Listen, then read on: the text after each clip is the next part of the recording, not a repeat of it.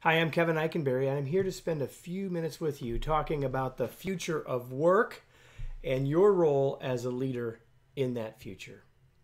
Now, here's what I don't know. I don't know exactly what your future of work looks like, but I know for certain that we are at a moment that matters. For your organizations in the choices that you will make, and for you as an individual leader about how you will lead in that new future. So before we get to exactly what your future might be, let's talk about a few things we do know. We know that regardless of whether everyone's working together face-to-face, everyone's working remotely, or you have some version of hybrid, there's some things that won't have changed. You will still need to get good work done.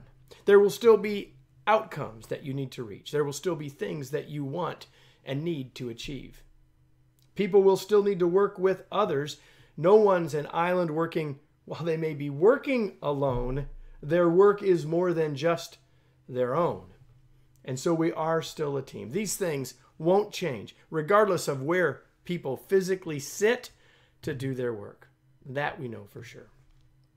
But there's a bunch of things that will have changed. Some of the time, perhaps people will be working in a place called their house. That was a place that wasn't designed for working. It was a place designed for living. Or even if they're working in a coffee shop, it wasn't really designed for work. And if people are working from home part or all of the time, there is greater isolation and perhaps less collaboration. Depending on how you pick your future, depending on how you do your work, we may be able to solve that collaboration issue. But if not everyone's working in the same location all of the time, there are different distractions. If you've been working from home, you know that you've had different distractions than you used to have. And now you might be dealing with some days I have one set of distractions and other days I have a different set of distractions. Whether you're coming to the office, whether you're not, or you're doing some of each, all of your team members will need to rely on technology as much or more than ever in the future. But if your future of work looks different than it's been in some way, hybrid in some way, there are psychological factors that we as leaders must take into account, both for ourselves and for others. Here's the reality, that it was hard to work together. It's hard to work remotely. And it's even different if some days we're in one place, in other days we're in others. In some days we have people around us, and other days we don't. And for some people, they may be more worried than others about the contact and the virus and those issues as well. All of these factors will matter. Our emotions will run rampant as we go back into a situation perhaps that we've not been in a long time. And as we move from one environment to another, our priorities change. Our priorities are always in part set up by what we see around us, what we hear around us, and what we're living in, our environment. So if we're shifting some days in one place, some days in another, our priorities are different. Or even if some of our folks are remote every day and others are in the office every day, the priorities might be different. All of this makes our future of work more complex, regardless of what yours looks like exactly, more complex than it's ever been before.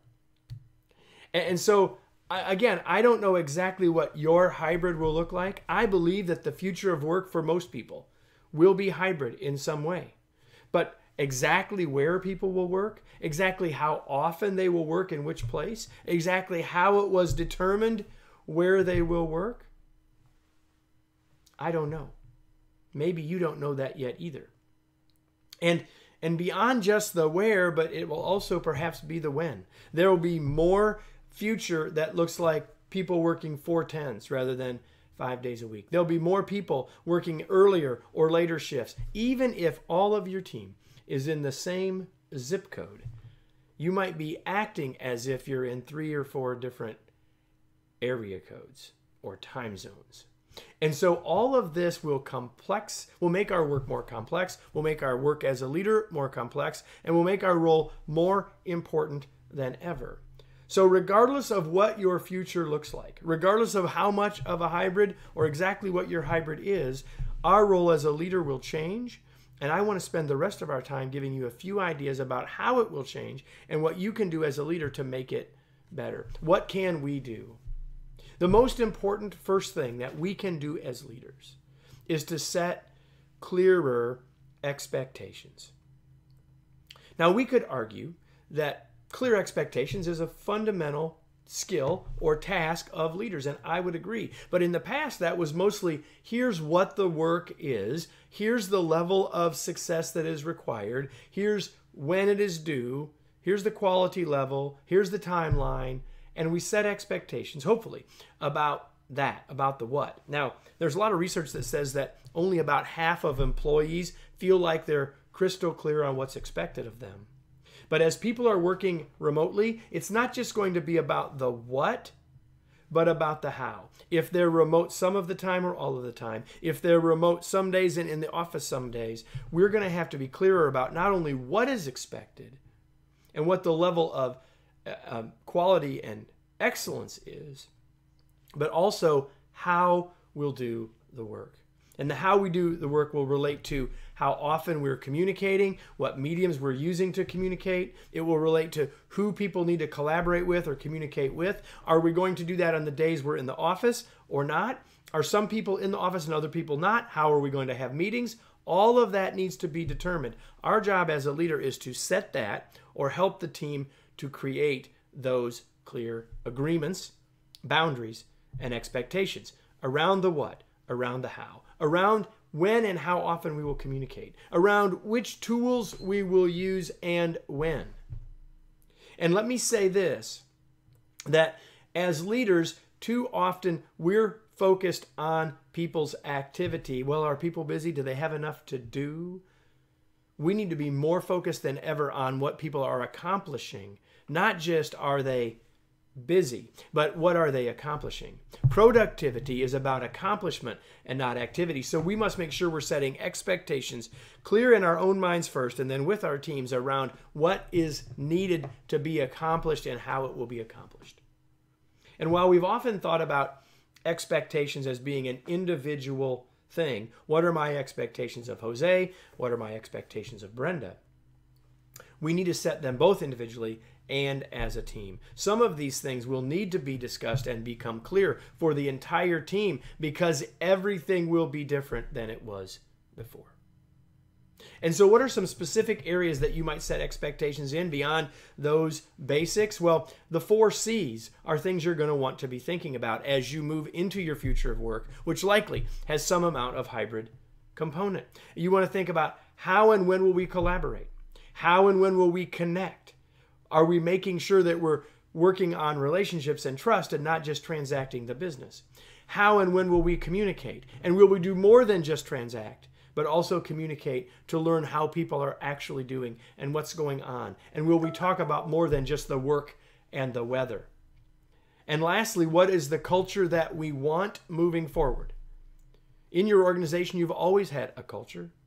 In your organization, while we've been fully remote, you've had a culture, probably different from the previous one. Both of those matter, but what matters the most is what's the desired culture you have for the future. You've got to make that picture clear. You've got to help people understand that. You've got to help people see it, and you've got to set expectations around it.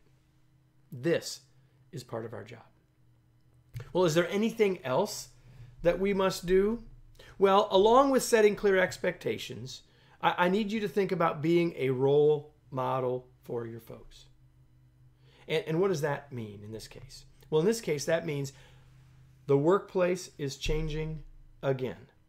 And so we must, as Gandhi said, be the change we want to see in the world. If we want our team members to be doing and exhibiting certain behaviors when they're together in the office and when they're working separately, then we must be leading the way. You are a role model. The only question is, are you modeling what you want them to follow? You must be the changes that you want. You must follow the expectations that you set for others. Now, if we were in a room together, I would ask you this question: is enthusiasm contagious? And you would say, yes, 100%. guess what? So is the opposite. Your attitude through this change, your attitude as you do the work, will be reflected by your team. And your attitude is contagious. Make sure it's the one you want your team to follow.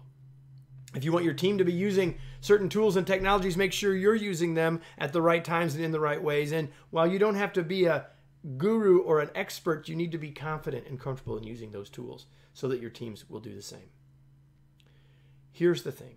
As we move into a new future, which looks different than what we've had, and as we move to something that's likely some variety of hybrid, you want to encourage your team to share what's working for them and to share that with each other. Part of our job now is to role model the learning and to keep people getting better. And you don't need to just get solutions from experts, but from the experts on your team that are doing this work every day.